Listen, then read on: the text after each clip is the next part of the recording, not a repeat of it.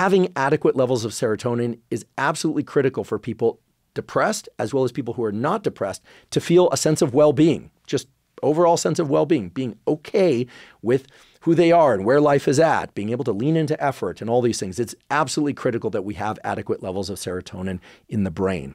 Now, you may have heard, and it is absolutely true, that 90% of the serotonin manufactured in your body is in the gut. Now, what you don't often hear is that serotonin stays in the gut, right? We hear these days, oh, most of your serotonin is manufactured in your gut, which has given millions of people the false impression that if you get your gut serotonin right, somehow it's traveling up to your brain and performing all the important roles that serotonin plays in your brain. That's not how it works at all. Fortunately, however, there are ways that you can modify the levels of serotonin in your gut. And indeed, the levels of serotonin in your gut powerfully impact the levels of serotonin in your brain. And this occurs, you guessed it, by way of the vagus. It's a super cool mechanism, and it's one that you can exert some positive control over in order to, for instance, increase your baseline levels of mood, in order to increase levels of serotonin if that's something that you seek.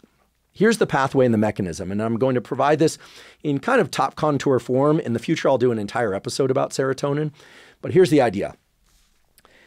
In your gut, you have cells, including neurons, but you also have a lot of other cells, mostly other cells, frankly. And there's a particular category of cells called the Enterochromaffin cells. You don't need to know that name, but if you want, they're the Enterochromaffin cells, and they manufacture serotonin. They do that through a beautiful pathway involving an enzymatic reaction that converts tryptophan from the food you eat. Tryptophan's an amino acid, gets converted eventually into serotonin. There are a bunch of steps in there in the biochemistry. Gets converted into serotonin.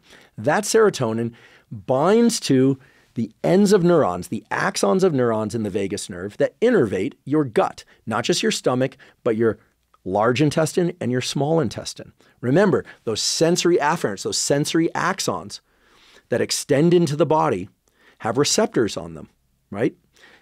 The serotonin in the gut, assuming you're getting enough tryptophan, and assuming the milieu of your gut is correct, we'll talk about what that means and how you can exert control over it, get the milieu right, that serotonin binds to the ends of those axons in the gut and stimulates a particular category of them that then relays the signal up and through nodose ganglion, you now are familiar with these names, up into the brain to the nucleus tractus solitarius, okay, that NTS again, and then the nucleus tractus solitarius doesn't just communicate with locus coeruleus and with nucleus basalis, it also sends a powerful signal to what's called the dorsal raphe nucleus. The dorsal raphe nucleus in your brain is responsible for the release of the majority of the serotonin in your brain.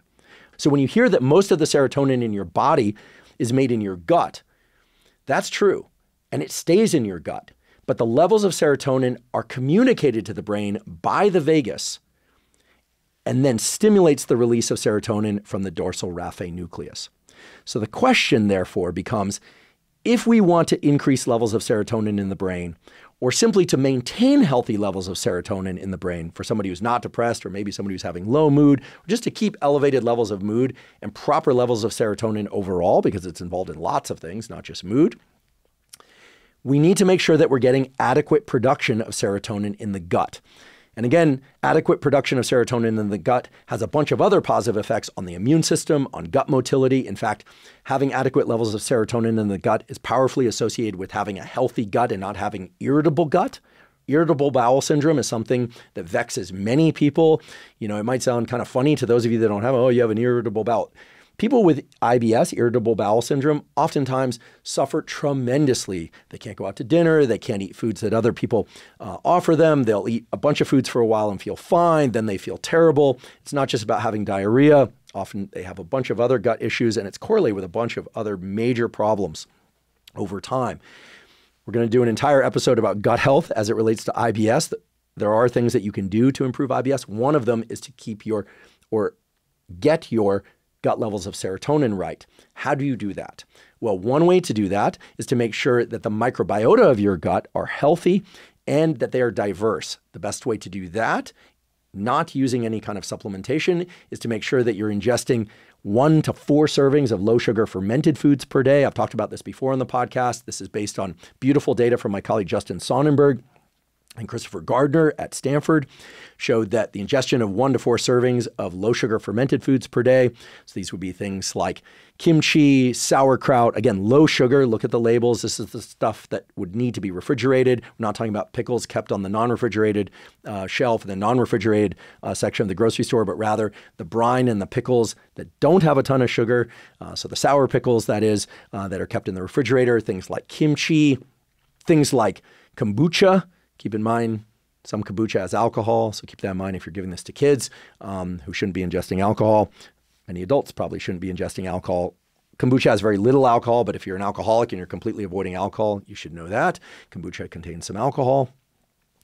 Things like kefir, quality yogurts, low sugar yogurts.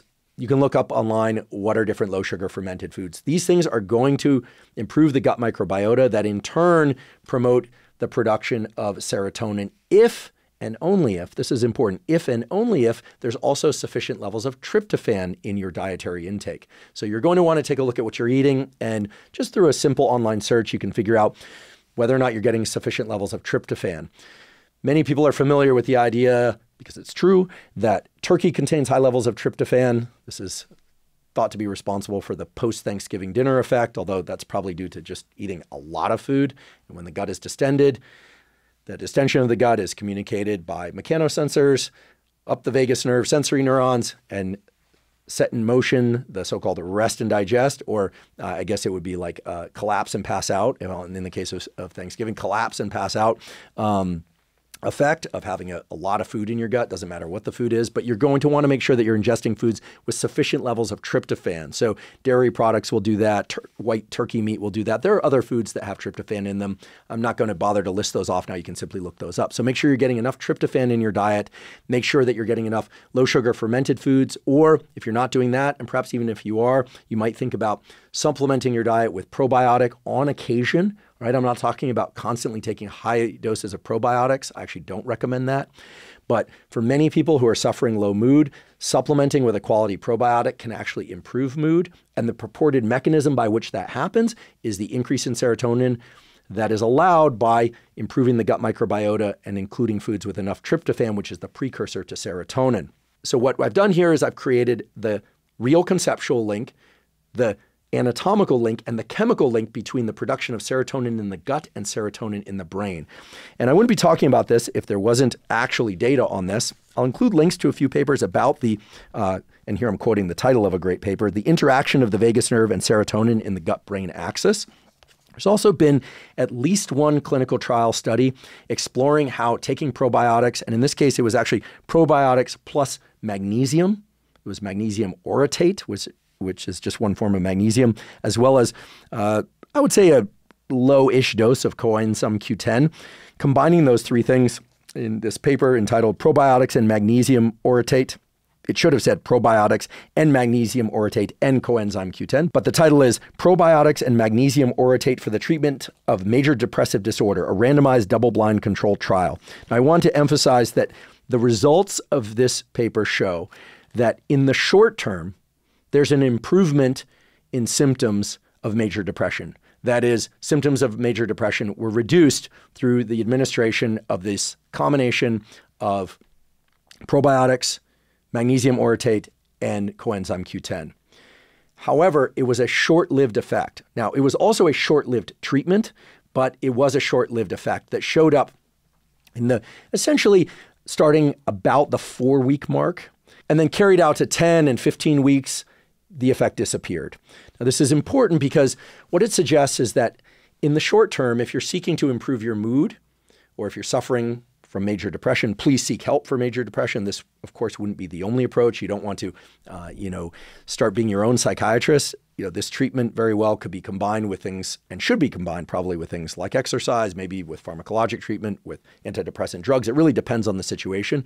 But if you're somebody who's suffering from major depression or just mild depression, or if you're just seeking to maintain healthy serotonin levels or improve your mood slightly, the consumption of things that are going to improve your gut microbiome absolutely is going to support that process. This has been shown over and over again because the gut microbiota create these short-chain fatty acids that are critically involved in this biochemical pathway that converts tryptophan into serotonin.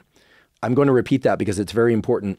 The microbiota of the gut, if they're diverse and you have enough of them, are going to produce the short-chain fatty acids that are critically required for the conversion of tryptophan, which again is going to come from your diet, into the serotonin of your gut, which in turn is going to be relayed.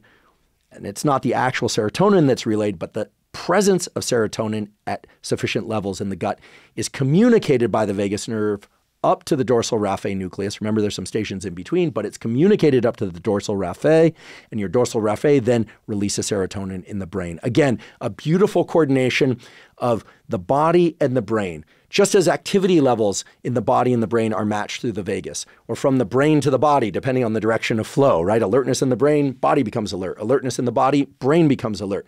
Serotonin elevated in the gut, serotonin elevated in the brain.